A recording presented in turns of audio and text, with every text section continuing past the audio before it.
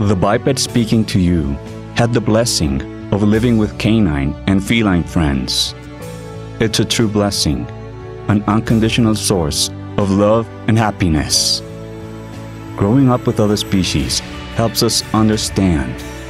It leads to self-knowledge and understanding certain patterns that should be obvious. Correspondence, cause and effect, freedom, morality, and love must be strengthened in order to understand the esoteric connections we hold with our brothers, either winged, finned, or with many legs. And we should teach these patterns, engrave them in the collective psyche and consciousness. Teach our brothers that slavery is not moral. Pets are slaves. Pet owning is slavery. That is the deep truth.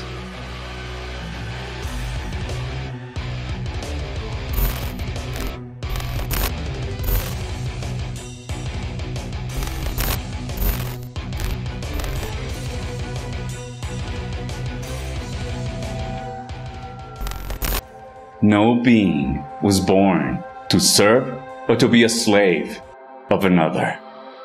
None. Only the free beings with enough evolution of consciousness are capable of serving others, providing an authentic service without expecting anything in return. All forced servitude, either because of hunger or domination, is slavery. And every unnatural forced conduct is slavery. Many feel the spiritual connection we have with our brothers of the animal kingdom. Most of us certainly cherish the beings we call pets. They make us happy. But this is not their natural state. They did not choose to obey us. They did not choose domestication. Domestication was forced upon them. We, shaved bipeds, think ourselves as gods among the animal kingdom. Domestication is immoral.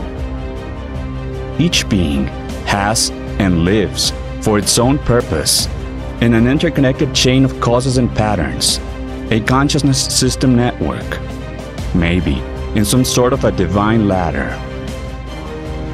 Each being yearns for freedom, at least subconsciously. Those of us born in captivity, either bipeds, four-legged, or others, may be compliant slaves and be under different levels of mind control. But deep within, we feel the call of freedom. It is a right bestowed by the source. Bottling up fish, caging birds, riding horses, fencing mammals is to enslave. It's criminal. Freedom is the absolute value of a being. Likewise, with dogs and cats, even though we love them and they love us back, they were not born to struggle in a concrete jungle, or as we selfish bipeds call them, pets, that are actually nothing but a social scourge. Each earthling may have a violent or an easier life, but free and untamed, they harmonize within the morphogenetic fields of each species with its environment. They form part of cycles and are free. Some researchers talk about a probability that species, like dogs and cats, are alien to Earth, that they were introduced from elsewhere, or that they were genetically modified to adapt to us. Their origin is not as certain as evolution theories portray, though most accept their origins with family trees linking dogs with wolves domesticated by nomads about 32 to 15,000 years ago. and the cat domesticated about 7 to 4,000 years ago in ancient Egypt. Some Gnostics mention that by living with us, they are lifted in their spiritual evolution, that we benefit them, or depending on the biped, we pervert them. I find the opposite dynamic much more attuned and objective. They benefit us. They help us to awaken, to find those connections, patterns, to find love. It's not that important knowing about the origins, family trees, or the probable genetic intervention of domestic species, a group in which we shaved bipeds are involved as possible perpetrators and victims. The important and unavoidable issue is morality. To instrumentalize creatures, that is immoral. If a being wants to be with us, then let it be. But forcing behaviors, restricting, limiting into unnatural environments, dominating, is not right. It is true that species like the Canis familiaris achieve an overwhelming emotional connection with us. But this is a common speciesist argument as some sort of justification to enslave, torture, murder, and eating other animals. It is also true that if we breed and live by other species, as pigs, they will grow to love us, and we will love them back. There's no intention in denying the important role dogs and cats have played in the biped history. They have been companions of most value in plague control, controlling animal populations that are hazardous to us bipeds. Also, their undeniable help in dangerous circumstances. They protect us. Some say they are a gift from the gods.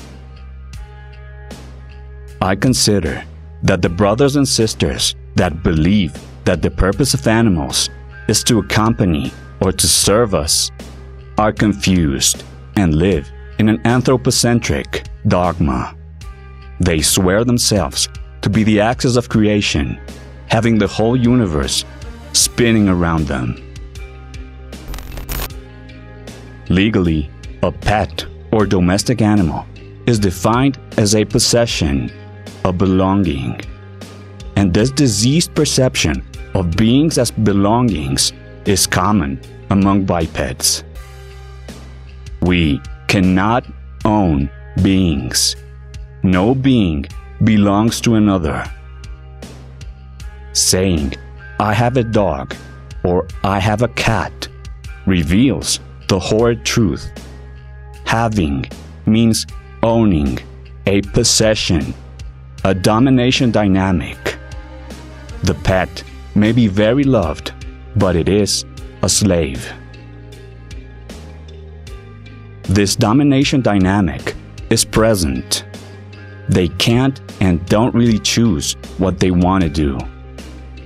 What they are able to choose lays between a set of parameters we define.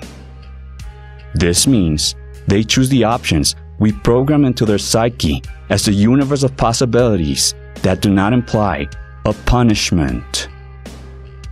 It's similar to the biped that swears to be free because he or she can waste his value watching ball games and drinking alcohol, preferring not to enforce real freedom, something like speaking for the voiceless or fighting government, because that would imply a punishment or some discomfort. It is a universe of choices, limited to the fence the owners of the world set around us. It is a similar dynamic, but the biped pet is a herd species that has been indoctrinated by culture. and unlike animal pets, claims wholeheartedly to be free. Unlike animal pets who know very well that they have owners and are dominated. The shaved biped pets are under mind control, have the Stockholm Syndrome, plead for their owners, advocate for the same system that strangles them, define circumstances that imply a punishment as requirements and just, thus generating the slave morality.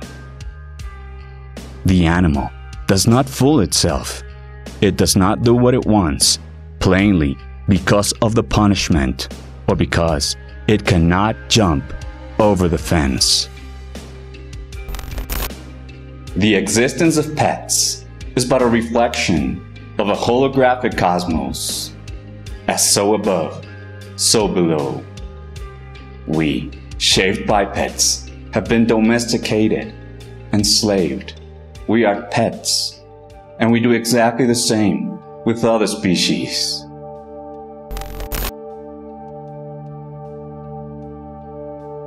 We don't owe compassion to animals.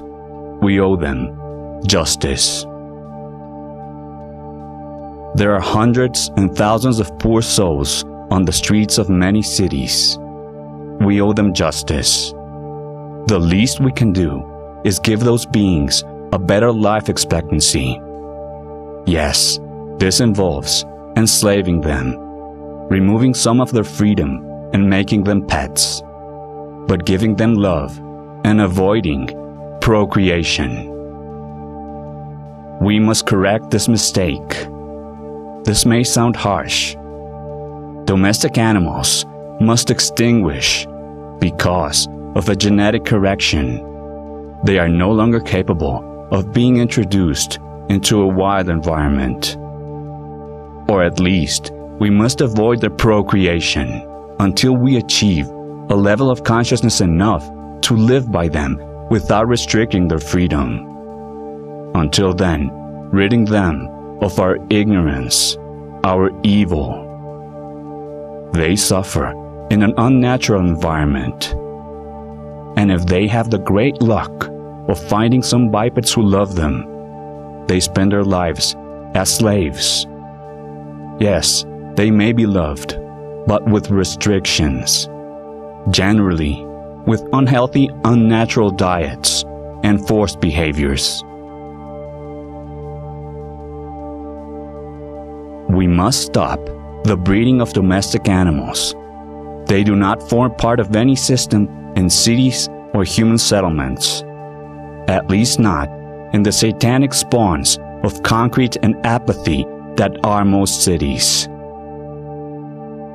There are so many poor souls living cruel lives, living from our waste, submerged in impotence in an aggressive environment they were not born to deal with. Depending on the zone, there may be some or many abandoned beings. For those of us who feel we don't have a friend, all we gotta do is head for a park, rural area, animal shelter, dog pound, or adoption center. Carry some food with us, and we'll find a lone soul with a tail.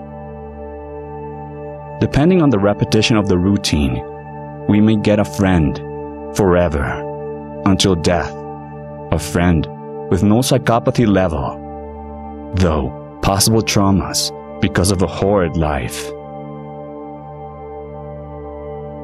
Consciousness sparks do not choose bodies. They are all the same race. They are all pure. They are pure love. They are not pets. They are our brothers.